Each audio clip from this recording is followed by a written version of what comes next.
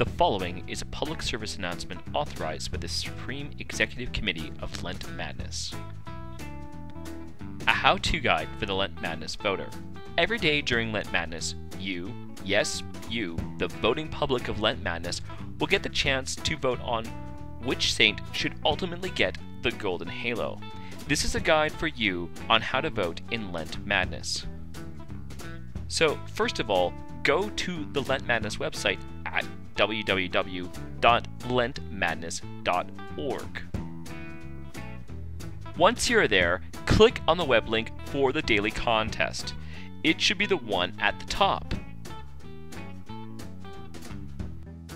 Read the contestant information provided for you by the celebrity bloggers.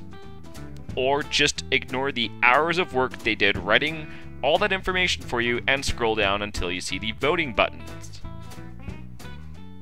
Select the saint you wish to vote for. Now I know that this might be difficult, but click the vote button. Like so.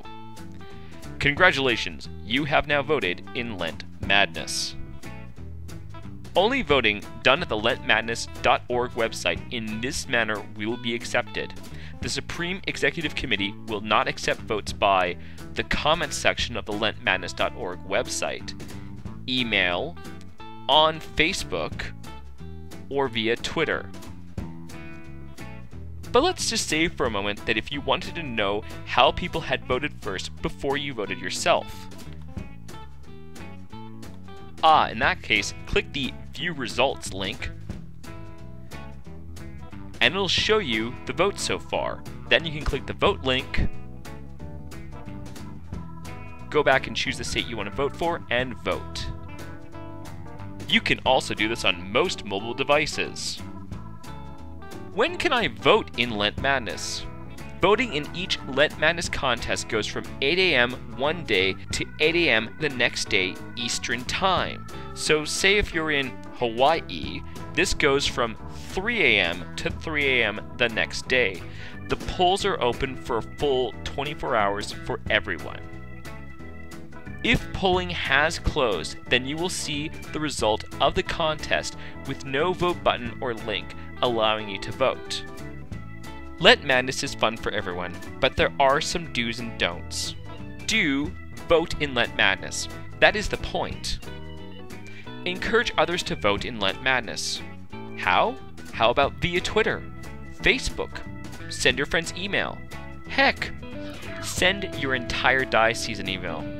If they're cool with that, of course. Like Lent Madness on Facebook. Follow them on Twitter. Or sign up for emails from them. That way, you know when a new contest has started. Show support for your favorite saints. And of course, the don'ts of Lent Madness. Don't demonize others for having voted for a different saint than you. That makes Jesus sad.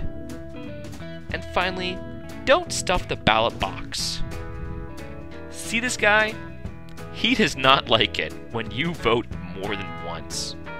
He will hunt you down. He will hunt you down and cast you into the outer darkness of Lent Madness, where there will be wailing and gnashing in teeth and fire and brimstone and... Oh, sorry, Scott, I'm going a little overboard. Sorry, my bad. But there are ways this type of voting fraud can be detected, and you can actually be blocked from further participation in Lent Madness. Lent Madness is supposed to be fun, and engaging in these activities stops making it fun. This has been a public service announcement on behalf of the Supreme Executive Committee of Lent Madness.